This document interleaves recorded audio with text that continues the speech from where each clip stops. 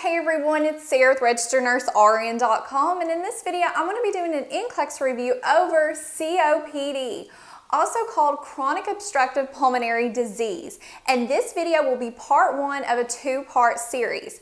What I'm going to be covering is the patho of COPD, the signs and symptoms, the different types, and how it is diagnosed. And in part two, I'm going to be covering the medications and the nursing interventions. So be sure to check out that part.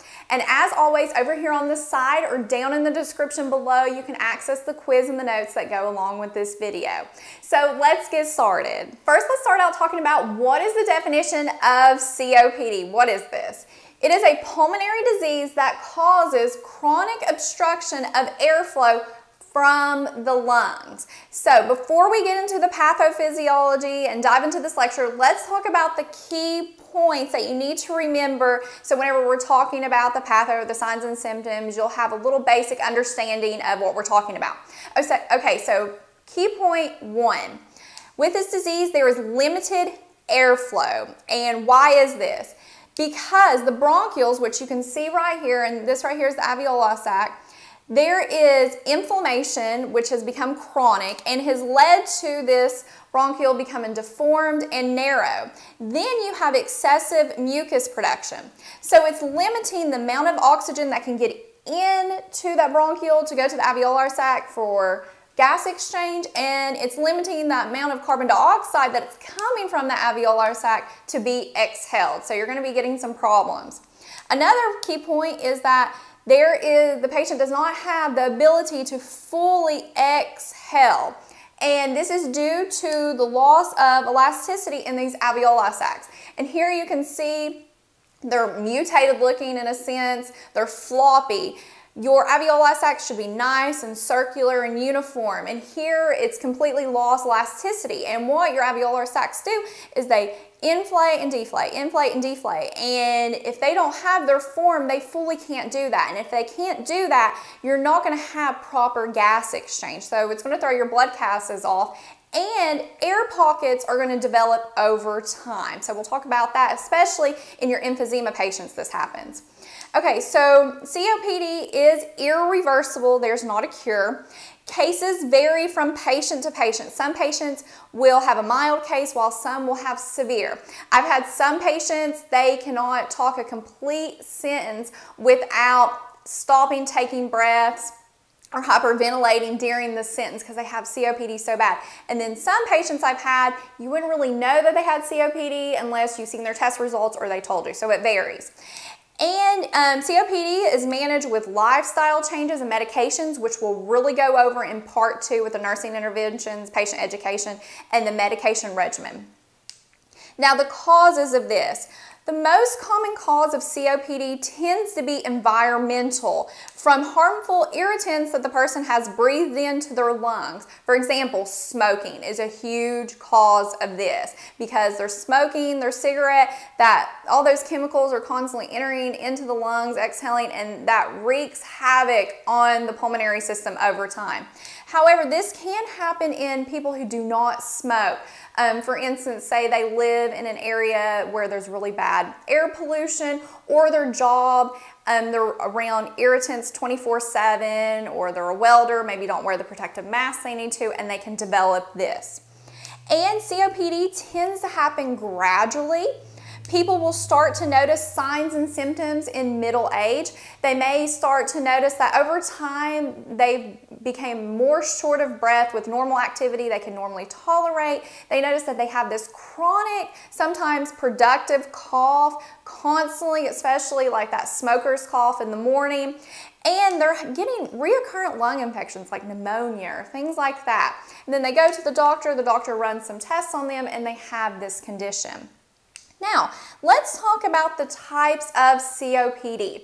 COPD, that term is used as a catch-all term for diseases that limit airflow. So what we're going to concentrate in this lecture is the one type called chronic bronchitis and emphysema. So let's talk about chronic bronchitis first. Okay, sometimes you may hear these patients referred to as blue bloaters. Why are they referred to as blue bloaters? Because with emphysema, those patients are referred to as pink puffers. So with the blue bloaters with chronic bronchitis, these patients tend to have cyanosis due to the hypoxemia that they're having, the low oxygen, which you will see blue around their lips, mucous membrane, skin, things like that. And they tend to have edema, swelling in the belly, the legs, because depending on how severe this is, it leads to right-sided heart failure. So let's look at the patho of what's happening with chronic bronchitis.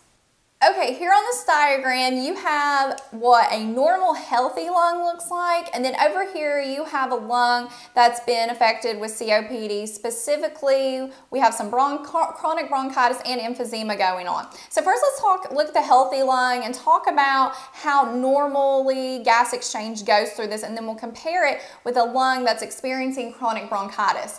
So you breathe in some oxygen, it goes down through your trachea, which your trachea splits at the carina into your bronchus, your right and left bronchus, and the right and left bronchus, your primary bronchus, enter into the lungs at the hilum.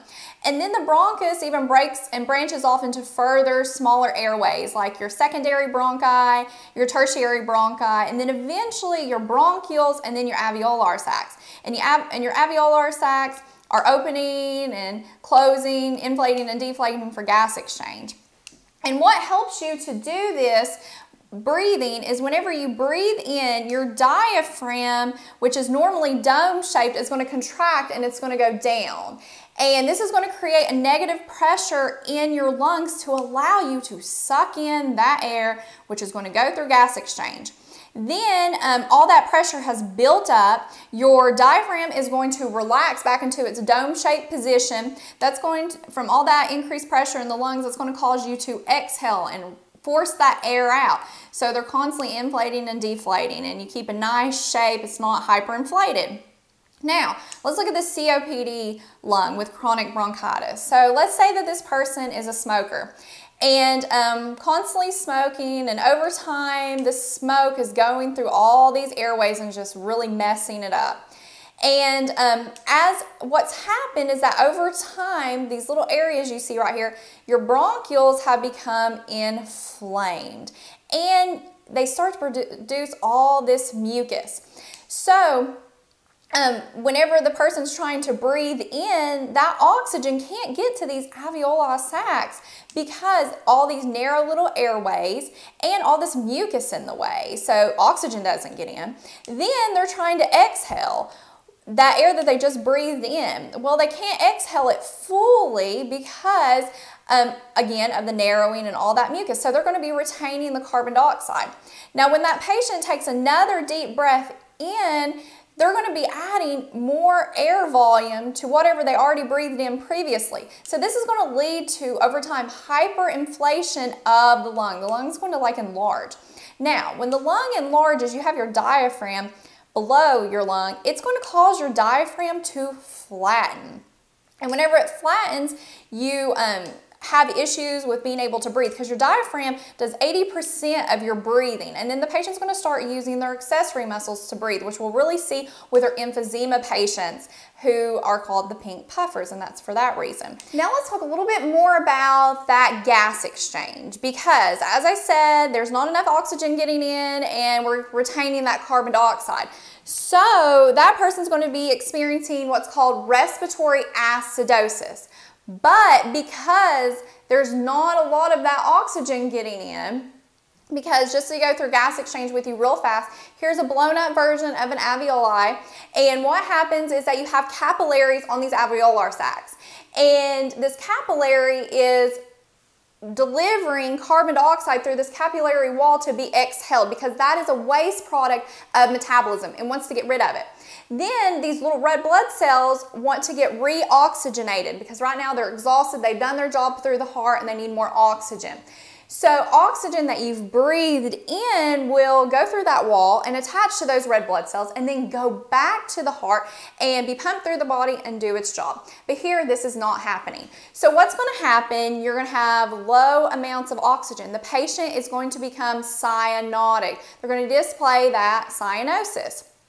then your body's like, wow, we've really got to compensate for that. Because if you've learned through all of our lectures, every time something bad happens in the body tries to do something with some other system to help compensate it and try to save your life. So what happens is that the body will start increasing the production of these red blood cells, because it's like, well, if we get some more red blood cells in the system, we can get the body oxygenated, because we're not getting a lot of oxygen. But this causes a problem. It causes the blood to become too thick.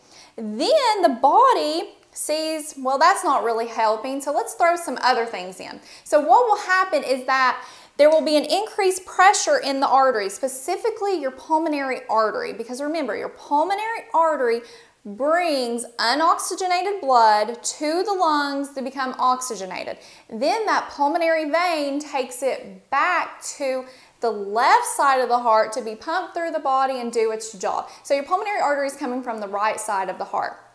So what happens, it starts shifting blood, which is going to increase the pressure in that artery, and you're going to get what's called pulmonary hypertension.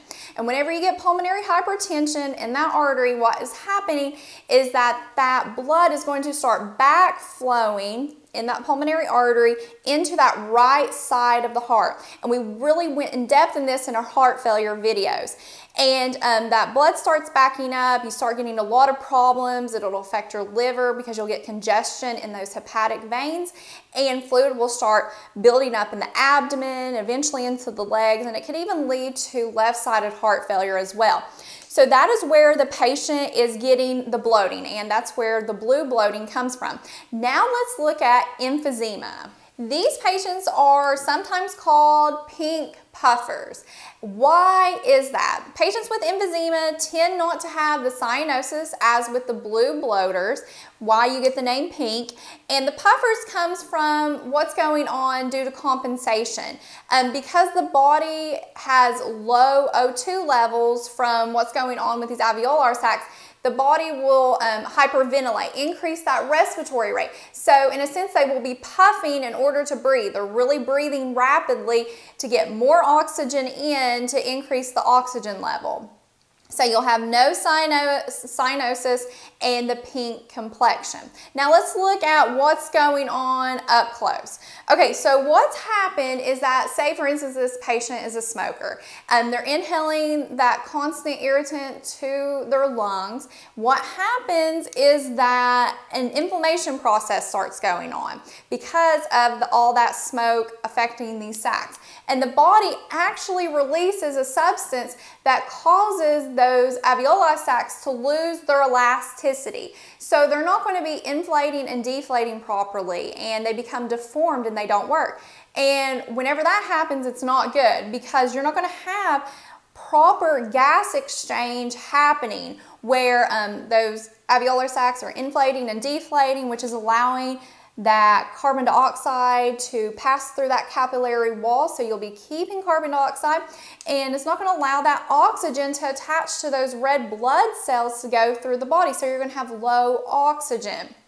Now also, another thing that happens is because those sacs are not fully deflating because they don't work good, air is going to get trapped in those sacs, which is going to lead to hyperinflation of the lungs. And whenever the lungs enlarge, remember what's below your lungs is your diaphragm. And the diaphragm is going to go from that beautiful dome shape to flatten. And the way you breathe, what makes it effortlessly is your diaphragm. It plays a huge role in it. So to compensate, because the lungs have to, in a sense, squeeze that air out, the body is going to start using accessory muscles on your chest to help the person get that air out. And they're also going to hyperventilate to get that air out and to hopefully get some more oxygen in. So this will lead, because they're using their accessory muscles so much, to that barrel chest look that patients with emphysema may have, which is that increased anteroposterior diameter that you may see on inspection. And the hyperventilation, again, is the is compensation to help get that oxygen level where it needs to be. So that's why you're not going to see cyanosis. They're not going to be blue, while they'll have that pink complexion compared to patients who have chronic bronchitis. Now let's talk about the signs and symptoms of COPD. To help you remember the typical signs and symptoms of COPD, let's remember the pneumonic lung damage, because that is what is going on with COPD. They have lung damage to the lungs that is limiting the airflow from the lungs. So they are going to have lack of energy, and this is because they have a limited supply of oxygen floating through the body. In order for your organs and everything to work properly, it needs oxygen. So anything for them to do is very hard and requires a lot of effort. U for unable to tolerate activity. They will get a lot of really short of breath. If they have it really severe, even getting them from a chair back to the bed or walking to the bathroom, it's a big deal and it makes them very short of breath. N for nutrition, it will be poor, especially with your patients with emphysema. Now let's think back to the patho. Why would they have poor nutrition? Well, they are spending a lot of energy breathing, and they're burning more calories than normal a person with healthy lungs would burn just with their breathing. So they're going to have weight loss. Also, eating, if they have it really, really severe, just chewing their food and swallowing their food exhausts them. So they may not be up to eating, so you really have to manage that, which we'll talk about in nursing interventions with your patients with emphysema. G for gases abnormal, those arterial gases.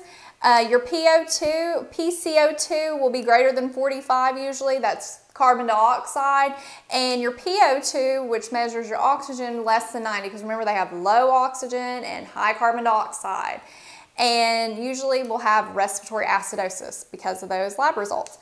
D for dry or productive cough. The productive cough, all these coughs will be constant, and patients with chronic bronchitis tend to have the productive cough because remember, they have the increased mucus production from where those bronchioles have become inflamed and they've narrowed. So that's why they have that. A for accessory muscle usage for breathing, and again that was with your patients with emphysema, and that was because that diaphragm has flattened, those lungs are hyperinflated, so now their diaphragm's not there to help them exhale that air, so they've got to compensate by using those accessory muscles.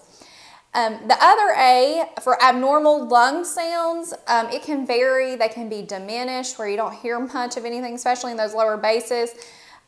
Coarse crackles, especially in your chronic bronchitis because of that mucus, that's what you're going to be hearing, or wheezing. And I have a whole video, if you're not familiar with what these lung sounds sound like, a card should be popping up and you can access the video, and it has audio clips where you can actually hear these lung sounds. M for modification of skin color from pink to cyanosis, and this again was with our chronic bronchitis patients. They have a tendency, because of their low oxygen, will have the blue around the lips or mucous membranes or the skin. A for anteroposterior diameter increase, that's that barrel chest look, and that's mainly with the patients who are suffering from emphysema because the usage of those accessory muscles built up the chest and the hyperinflation of the lungs. G for gets in the tripod position to breathe. A lot of times, in order to help these patients breathe whenever they're having difficulty breathing, they will get in the tripod position. And this is where they're standing, they're leaning forward while supporting their hands on their knees or on an object, and just being bent over like that helps them breathe better. So you may see that sometimes. And E for extreme dyspnea, and that just goes along with everything that's going on. They just get really short of breath a lot of times. Now let's look at the complications of COPD and how it is diagnosed. A few complications a patient could experience with COPD is heart disease, like heart failure. Again, we talked about that with the patho, especially with the chronic bronchitis patients. It can lead to pulmonary hypertension, which will cause increased pressure on that right side of that ventricle, and you can get right-sided heart failure. Another thing is pneumothorax, where the lung just collapses spontaneously. This tends to be spontaneous in patients who have a history of COPD, and it's because of the formation of those air sacs and those alveoli. Especially your patients with emphysema, and I have had patients who have been admitted with this, so this does happen. I have seen it. Lung infections, pneumonia for instance, and they have an increased risk of developing lung cancer. Okay, so how is this diagnosed? From a nursing standpoint, just be familiar with what may be ordered. So if you're taking care of a patient with this, you know what to look for their test results.